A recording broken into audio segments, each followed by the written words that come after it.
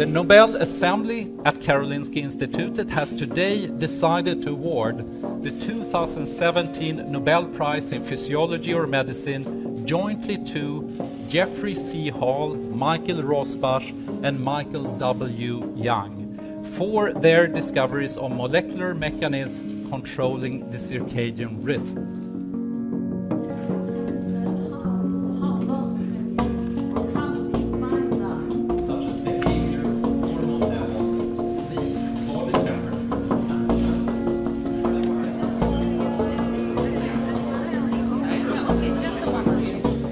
Historically, I guess in the caves, you needed to go out and you need to be very active to avoid being eaten up, but you need to have food that you later on could prepare and eat, and then you go to sleep. So it's a molecular clock that helps to set your mind in